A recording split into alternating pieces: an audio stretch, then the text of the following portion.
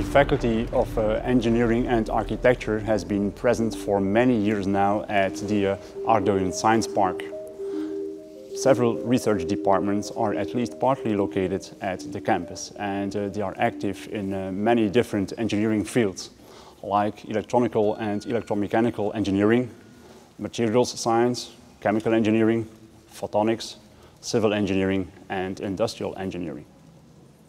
By bringing together research groups with different backgrounds, the faculty wants to facilitate and to encourage multidisciplinary research activities.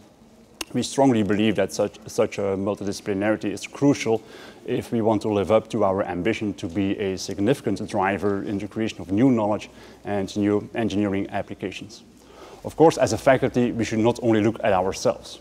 Being connected and collaborating with other partners are crucial as well. The fact that we are present at the Ardoin Science Park allows us to be embedded in a rich environment focused on science and innovation. Existing partnerships at the campus have shown to be very beneficial for both our researchers and our students.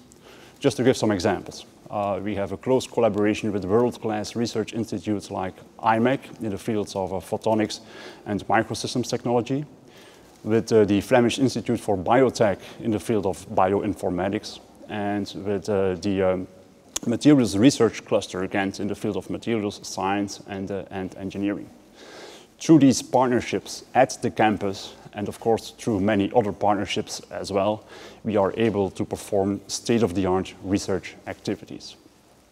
Our faculty is a partner in numerous national and international research projects. For example, we are playing a leading role in many European funded projects. Along these lines, the creation of a new ICT-Cluster at the Ardoin Science Park is a significant step for our faculty. It will bring together many different players being active in the field of ICT. Research departments with a very strong track record in ICT-related research, iMinds as an important research institute, and TP Vision as a major industrial player.